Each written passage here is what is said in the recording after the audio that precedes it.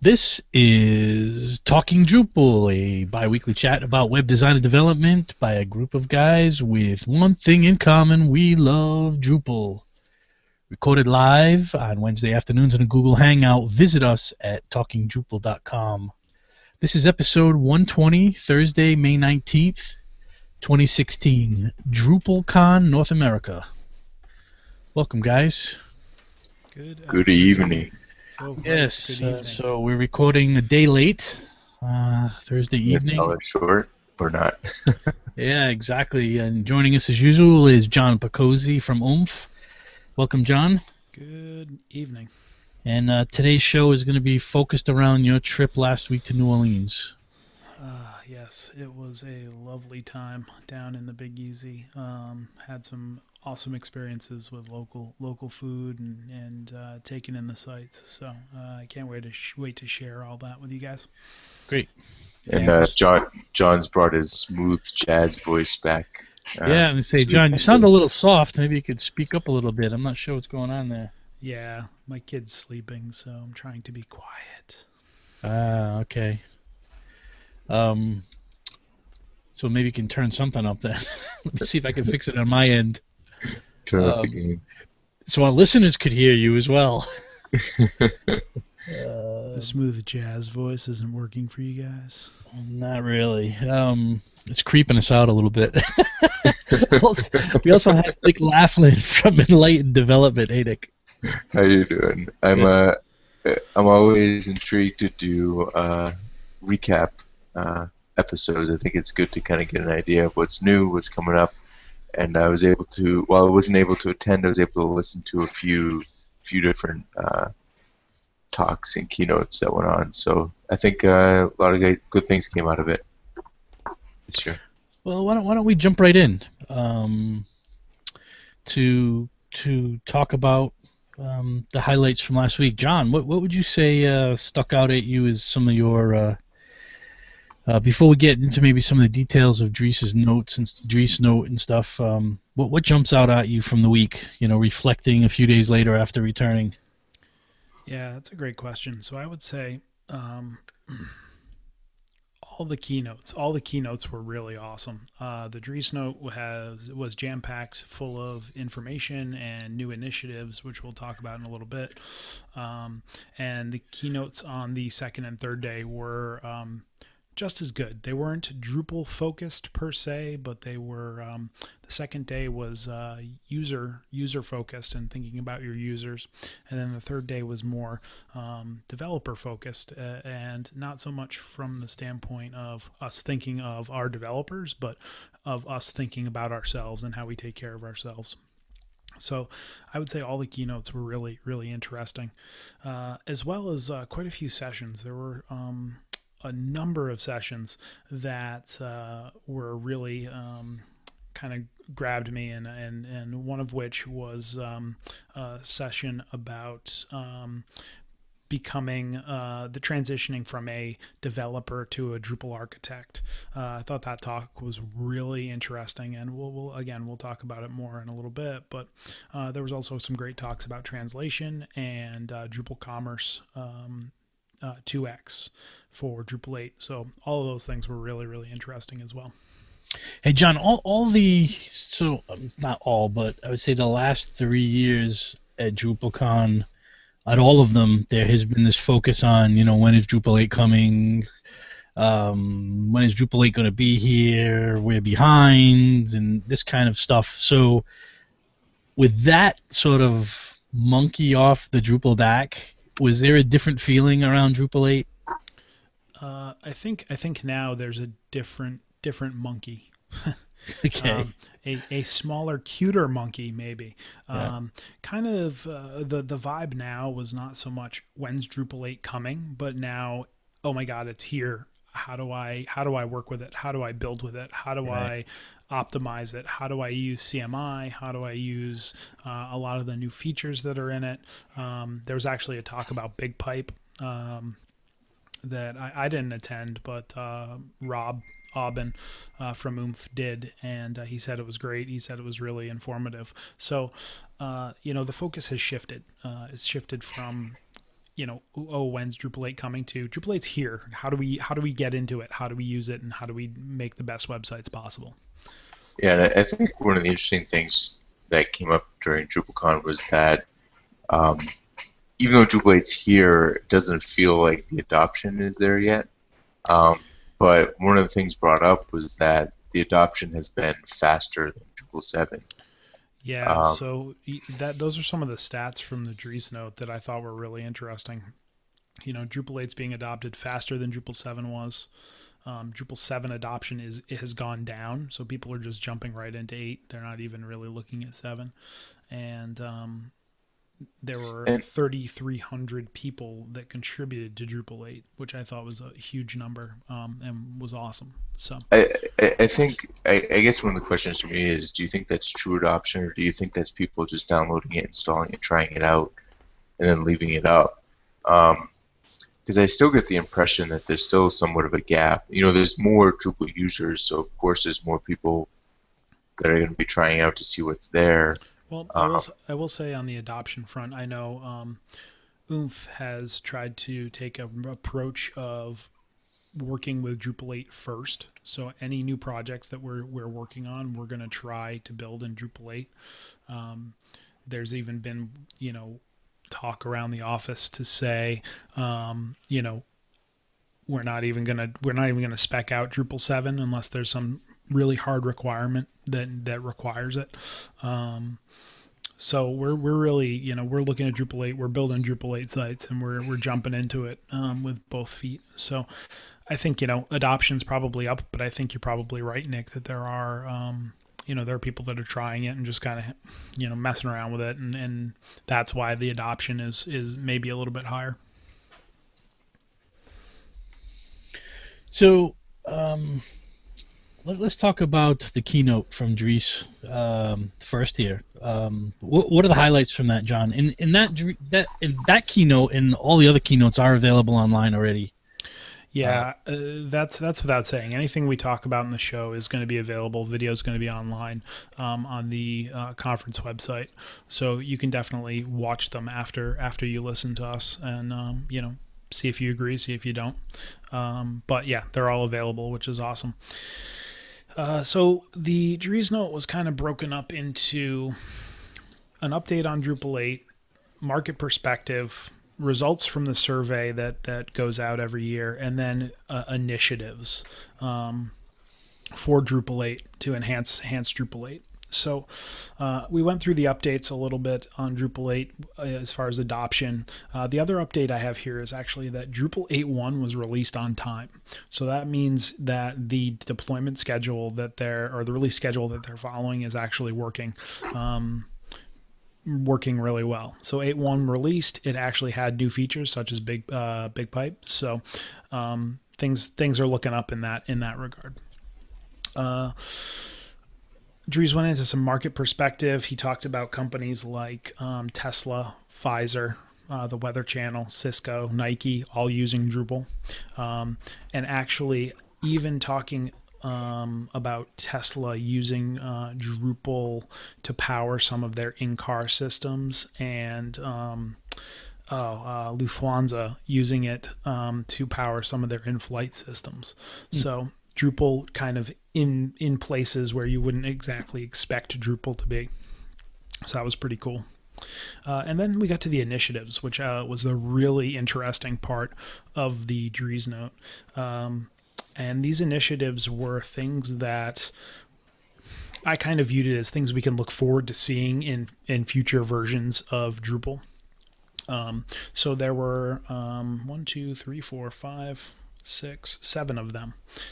They were the media initiative, the workflow initiative, the migrate initiative, which actually is already active, the blocks and layouts initiative, the data modeling tools initiative, API first initiative, and then the theme component library.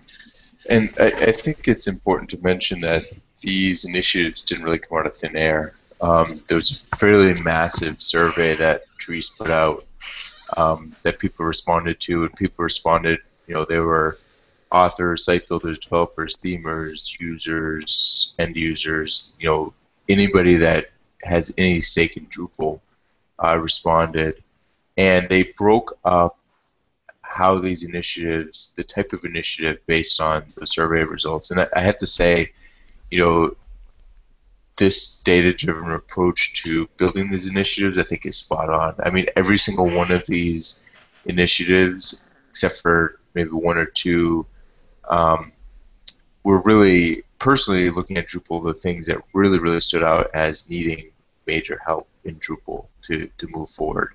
And the other ones, the one or two that didn't really stand out, I could easily see how they were major pain points for other types of users. So, I mean, anybody that uses Drupal knows that the media management is, while much improved over older versions, is still fairly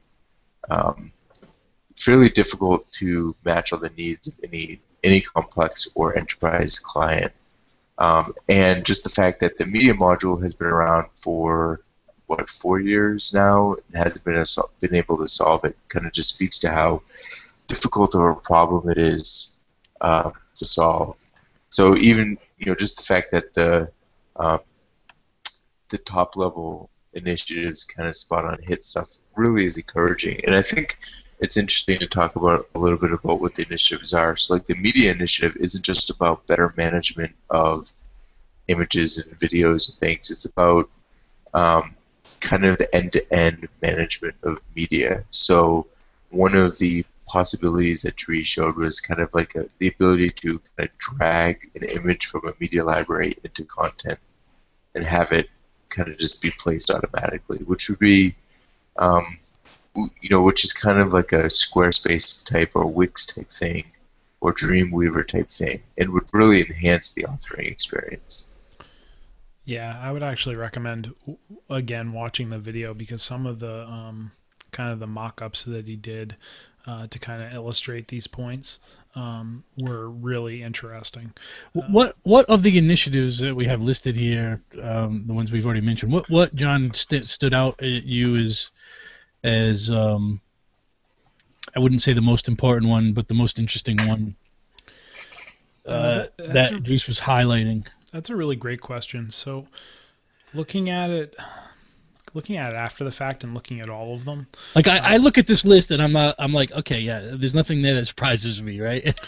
Right. So what I think was interesting was obviously media.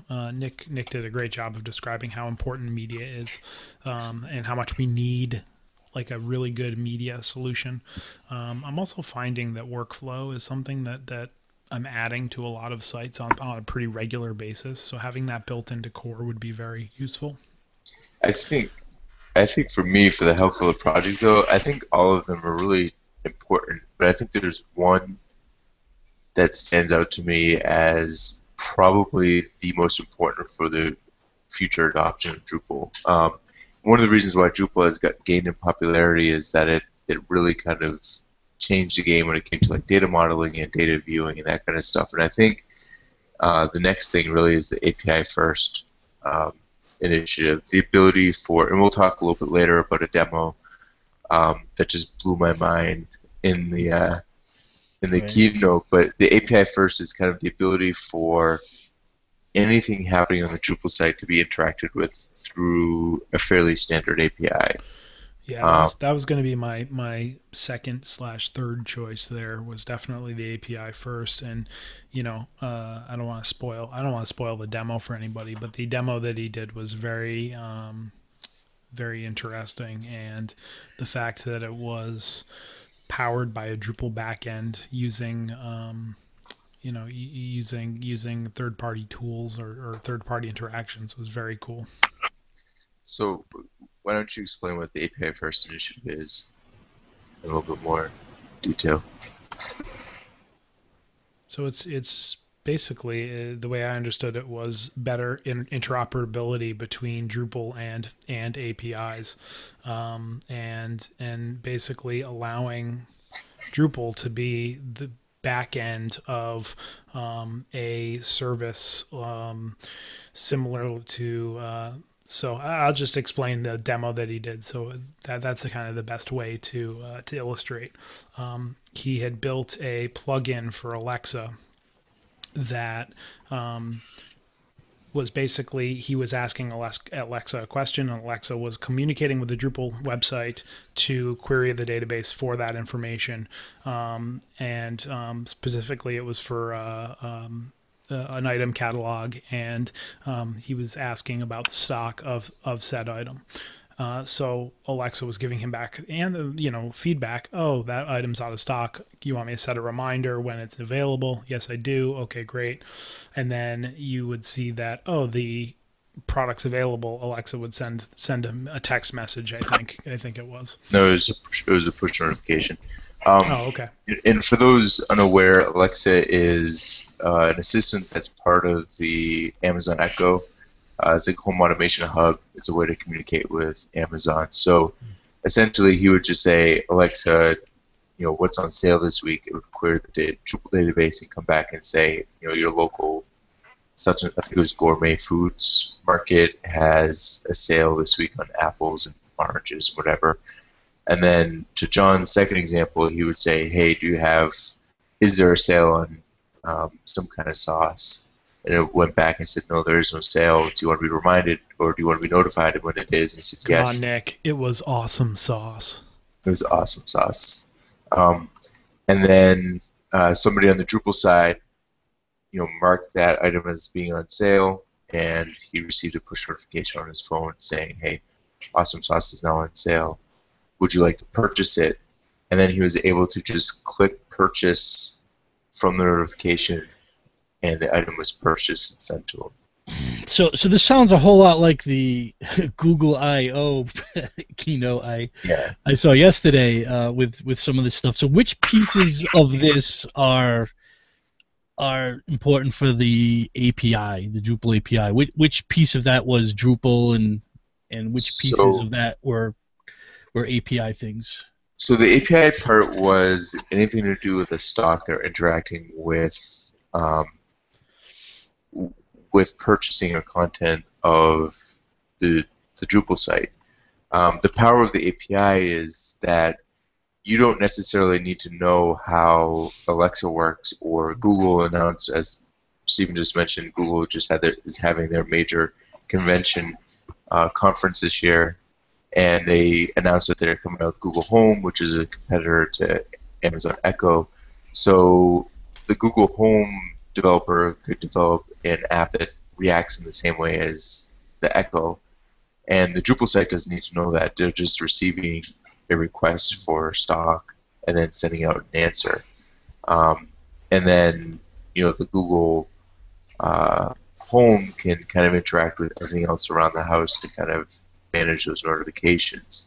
So it's just a central repository for information, and the API is connecting to third-party services. So we can connect to third-party services now. I mean, we all do it in the apps that we write. So what about this initiative is special or different? I think the big thing is that everything in Drupal top-down is going to be connected to the API. Right now, it's kind of difficult to sometimes perform actions. Permissioning is difficult. Secondary authentications are difficult. So, for example, having a user login is easy, but restricting access to a particular app is somewhat difficult. So, if you had an API where you want to authorize only specific, Android apps to be able to access your information, there's no easy way to do that in Drupal, and I think that these APIs will allow it, to have secondary authentication. Dries also talked about developing an SDK for this kind of for Drupal. I assume that's what he was referring to, and just basically having the REST modules in core, and as Nick said, better integrated into Drupal core. So I think those two pieces are going to be really powerful for app developers to be able to start using Drupal more widely as a back-end management framework for their information delivery to their apps. And I think that's really the big takeaway there, is that right now we do have the ability to do, you know, some have rest services and things like that in Drupal, but I think ingraining those more into core and having an SDK to be able to work with is definitely going to be beneficial. So, what are there any other keynotes that John that jumped out at you? Did you see them all?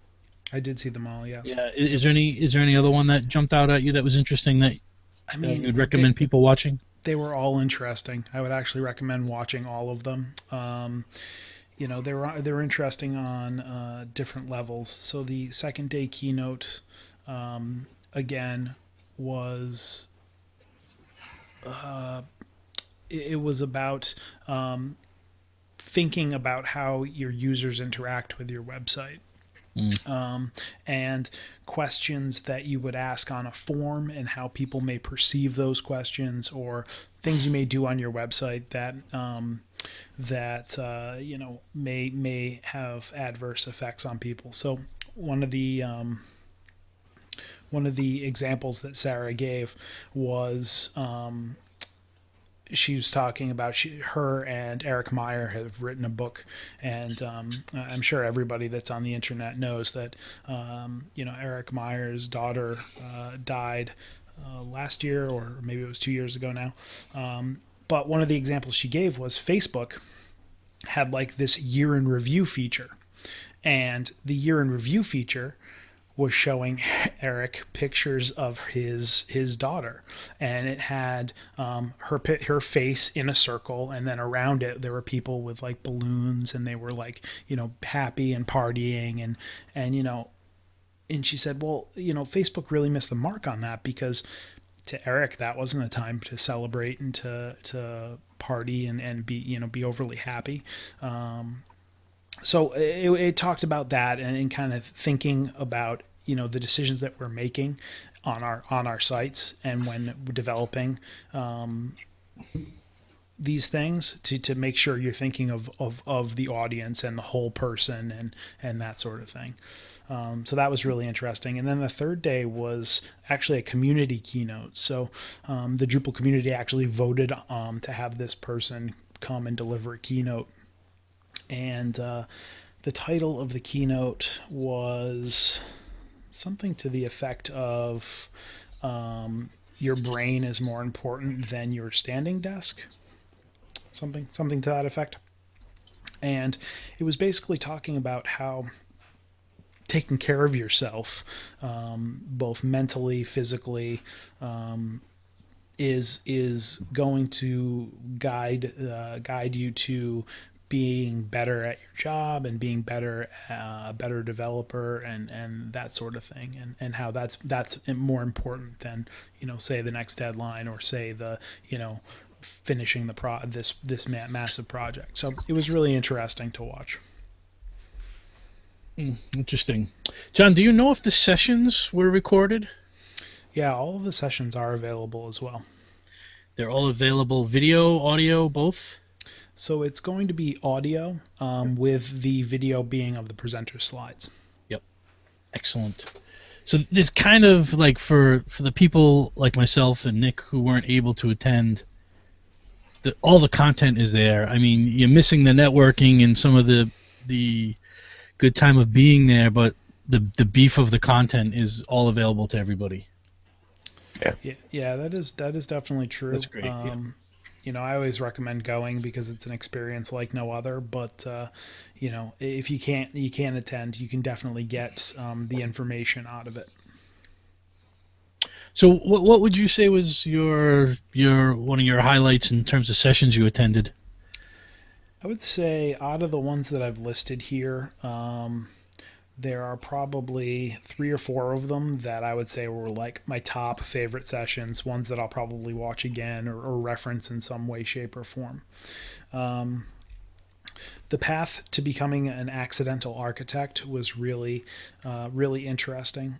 It talked about the path from being a developer to becoming a Drupal architect and the differences in those roles, and how you can make that migration if you haven't already, or it also helped you determine whether you already had made that migration.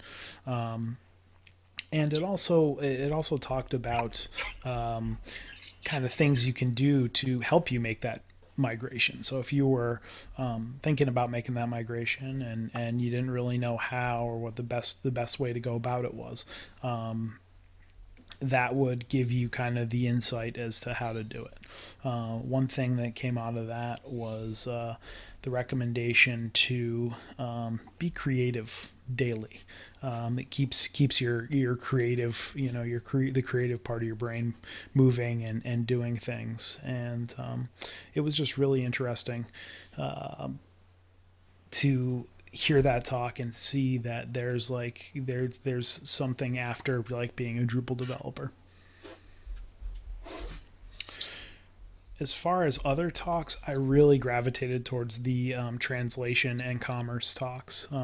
If you've listened to the show, obviously you know that I do a lot of commerce projects. I do a lot of translation projects. So hearing how easy translation is now in Drupal 8, there's actually a great talk called Multilingual Makeover, a side-by-side comparison of Drupal 7 and Drupal 8 that was really interesting because it actually went through how many modules you needed in Drupal 7 versus Drupal 8 to get a site multilingual. It also talked about features. So one of my big takeaways from that was in Drupal 7, you had to touch every single content type that you wanted to translate, which is a huge pain. In Drupal 8, they've standardized that to like one page where you can go through this one page that has kind of like the accordion style views on it, where you can like open one up, select the fields you want to translate, close it, open the next one, go through, and then hit save, and that's it. It's saved. It's done. You don't have to do it in a bunch of different content types. So that was really cool. The other cool thing was commerce. Like I said in the beginning of the show, there was a talk from the commerce guys, and they were talking about Commerce 2X, which is going to be for Drupal 8, and how they're taking kind of a different approach to commerce this time around. They learned a lot from Commerce 1, and they're improving Commerce 2, but they're also using... they're developing PHP libraries to be widely used by other communities to try to help build commerce and make commerce better and get people from outside the Drupal community to help do that. So that was really interesting, but it was also interesting to see the new features that they had in Commerce 2. One of the notables from that was that you can now have one install of Commerce with multiple stores.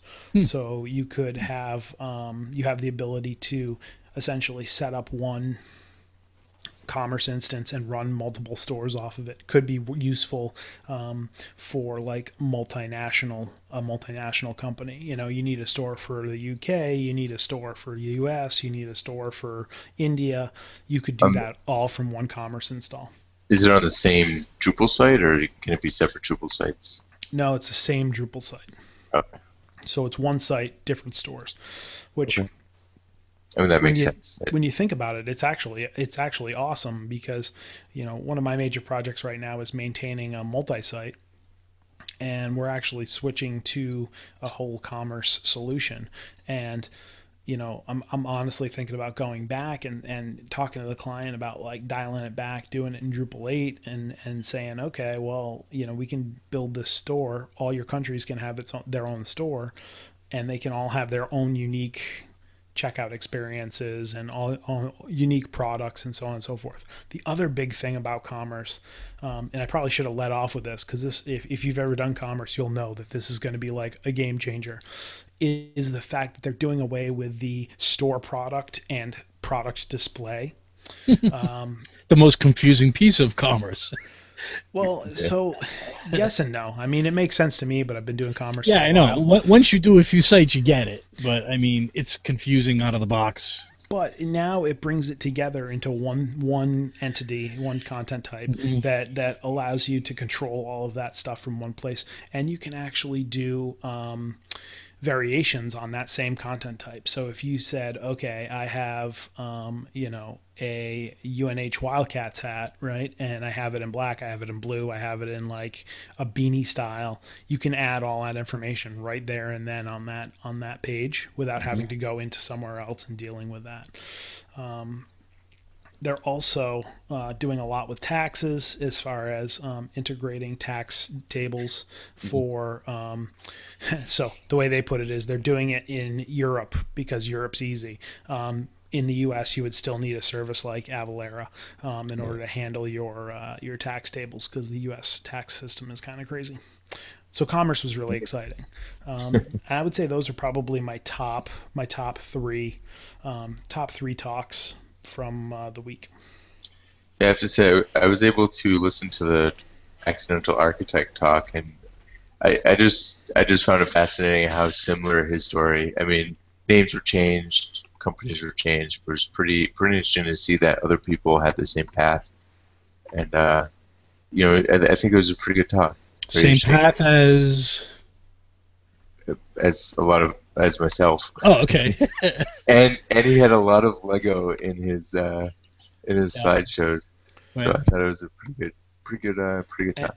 Andy was a really good speaker too. He was very entertaining, which is always, if you've gone to a couple of DrupalCons, you know that the speaker can really make or break the talk, and the talk was very entertaining. I was reading. I was listening to somebody talk about how to give a good talk, and they were saying that you need three things. Let's see if I can remember them. You need a good presenter, a good presentation, and a good talk. A good topic. And presentation in this case is like slideshow, something to go off. Yeah. So a good topic, good presentation, and a good presenter. A good slide deck is definitely very, very, very necessary. John, what other kind of highlights from the week do you have? Stuff outside the sessions and the I know you're dying to talk about the best party. the best party. No, I was gonna forego the networking afterwards, but let's put it this way: Rob and I were very busy every night after the sessions, and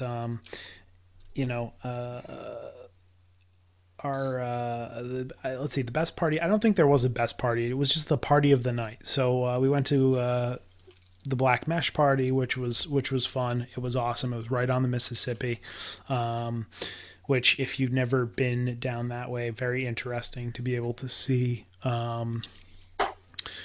see boats up close and that sort of thing. So that was very cool. We went to Pantheon. Pantheon had a great party. They basically, I don't even know what you would call it, music hall or club or whatever it was called. They basically bought it out, had a band, live music, very cool. Hung out with guys from Lingo Tech. They had a party at a local bar where I had a delicious coffee porter. So that was nice. I don't know that there was one that I liked over the other. They were all really good. They were all really fun. And there's also trivia night. So trivia night was at the World War II Museum. Mm-hmm. And let me tell you, we answered trivia questions underneath a really, really large, actually multiple really, really large airplanes. And that was very, very cool because who won? Not me. I can tell you that. What kind of trivia? Drupal trivia. Oh, Drupal trivia. Okay. So, well, it was a mix because there were some questions, some general tech questions as well. But yeah, so I can say that I did not win, but I was not the worst team because they give a prize for that. So I was somewhere. We were somewhere in the middle. Right. That's good. You couldn't even win at losing. Is that what you're saying? That's true. I could not. I guess I answered too many of the questions correctly, which is That's a good thing. I guess that's a good thing. So, John, as three guys who run a Drupal camp locally here, Did you come back with any ideas for our camp based on the conference? Oh man, I could tell you. So the Lingo Tech party, they actually had guys cooking crawfish. Hmm. And I asked one of the guys, there were local guys, and I said, okay, guys, like, what's the deal with these things? I'm from New England. I know shrimp. How do I eat one of these things? And I actually learned how to eat crawfish. And it was really interesting. It is a rather large crustacean, and you do not get a whole lot of meat out of that very large crustacean. But they were very delicious. The point is there, local food, local fare is always good. Hmm. Again, it was kind of a theme going through. The Yeah, sure. Black Mesh party had a bunch of local food, Right. local beers, that sort of thing. So Yep. everywhere that we went, there was some sort of local dish, which was really nice because being at the conference all day, being at these events all night, we found time to enjoy the local flavor and see some of the sites. But you kind of want to get that while you're at these events as well. Sure. Wow, sounds like sounds like it was a busy week and information filled week.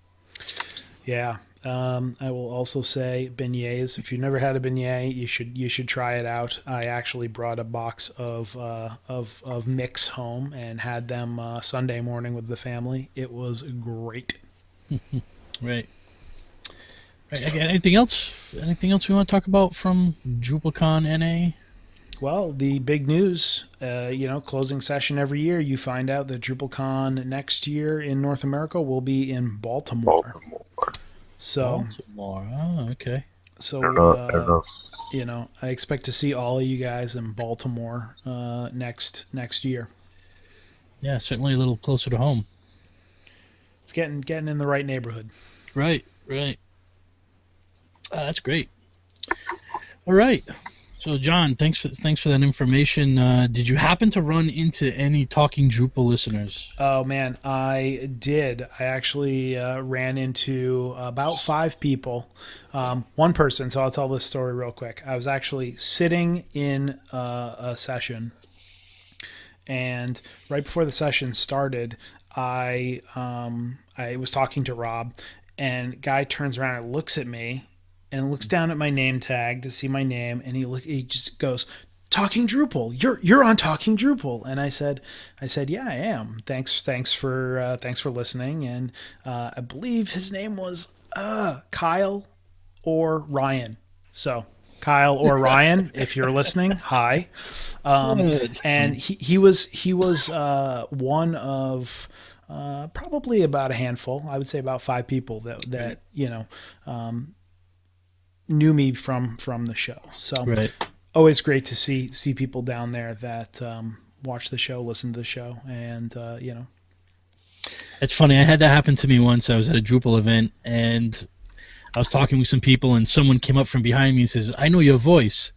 Are you from Talking Drupal?" It was a funny experience. Yeah, it hasn't happened. I think Rob from Oomph did something like that at the first Drupal camp I met him. He goes, I went up to him and said, I asked you to introduce me to him, I think, John. And he's like, you know who I am? I was like, I never met you before. And he goes, oh, wait, actually, I listen to the podcast, so I think because I know you, you should know me. Funny. Like, guess not, but thanks for listening. yeah, it's always interesting to see. It's always interesting to meet people because I never really. I told Rob, I'm like, I never really think of it as like, there are people out there and they're listening, and then the people that are listening come and see you at events, and Right. Yeah. I don't know. There's a little bit of a disconnect there for me. Sure. I love talking to those people though, so I always find it interesting. But I never really realize, I guess, that this goes out to the internet and that people are listening. Yeah, Right. feel free to always come up and say hi if you see us at an event. Yeah. So we were looking at our stats a few weeks ago, and we're close to 150,000 downloads. Right. It was a number like that. So someone's listening. Somebody, Or at least downloading. some bot somewhere is downloading. Somebody's downloading it, right? all of our shows. That's right. It's probably the NSA. Right. Well, let's move on to our module of the week. So, module of the week we have this week is better formats. You guys ever used that before? I was kind of surprised it wasn't in our list of modules of the week. You know, for you listeners out there, you can always go to talkingdrupal.com, and we do have a page dedicated to our modules of the week. Every one that we've ever talked about is listed there with a link to it. So that's what we use as our resource to figure out if we've talked about something before. But better formats is a way to put text formats on a particular field and have some constraints with it. So if you have like a field in one content type that you want to have a particular text format defined, you can do it using better formats. Another nice feature of it is you can also restrict it by user for that particular field. So Steve, just out of curiosity, yeah. just to clarify that, so if I had a text field and say that text field was only supposed to have like, I don't know, some JavaScript snippet in it, right? Mm-hmm. And I always wanted that text field set to my script format. Better formats would help me do that? That's exactly what it does. Oh, man. And the nice thing about it, too, is if you have one format, it doesn't have that little drop down and stuff on it anymore. So if you know that field is going to have your script type in it, then you can just set it, and that's all it's ever going to go in there. And cool. It's available for Drupal 8, it looks like? Yes, I've used it in 7. Haven't used it in 8 yet, but it does have a version 8 out there. I don't remember. We could take a quick look at the link here. I don't remember the status. 7 and 8 are both not stable for production, but there's 61,000 installs. Yeah. Okay, So I so don't know how 7 is a beta and 8 is a development version. Right. Which, Nick, you should start your own initiative to get all of the like beta modules up to he full talked about releases. that in the past, didn't he? Yeah. Don't you remember what was that called? I can I'm look waiting. it up. I'll find it. I'm waiting. You know, waiting for it that kills me initiative because I just downloaded Feeds about 3 hours ago, and Feeds is still sitting there in beta too. Well, yeah, they're not going to work on it until they finish Feats 3, which But I mean, it's got 130,000 installs. I mean, at some point. Yeah. Well, it's things like organic groups hasn't really had a lot of work, but part of the problem is that it's it's going to take 1,000 hours of development to upgrade. I mean, it's just not as simple. The real question, Steve, is did you use the beta version or did you use the development version because it's been updated more recently? No, I used the beta version. I used the beta version of. What are you talking about? Feeds? Yes. I used the beta version.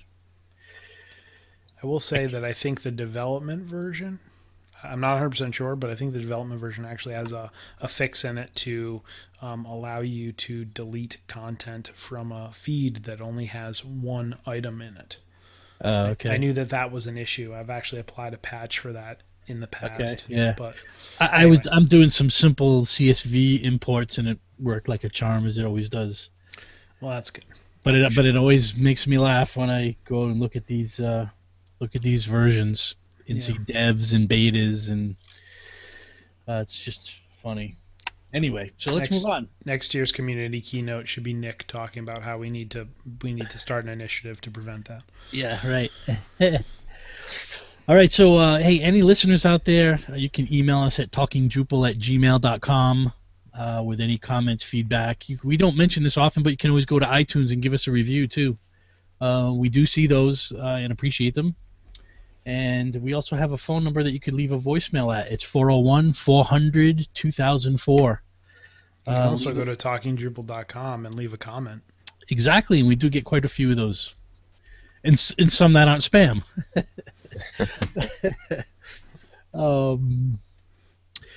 So I guess that's a wrap, guys. Anything else? Not on this end. I think we'll see you next week. Yeah, we'll we'll talk to everyone soon. And so, John Picozzi, where can people find you online? Oh man, you can find me on all the major social networks and Drupal.org at John Picozzi, and always on at umfink.com. And how about you, Nick? You can find me online at NICXVAN, Nixvan, pretty much everywhere. And me, it's Stephen Cross on Twitter with a PH, and at parallaxinfotech.com. Take care, guys. See you guys later. Have a good one. And I'm trying to find my window. Hang in there, everybody. Good night, internet listeners. Yes, the Hangout window has disappeared. Here we are. See ya.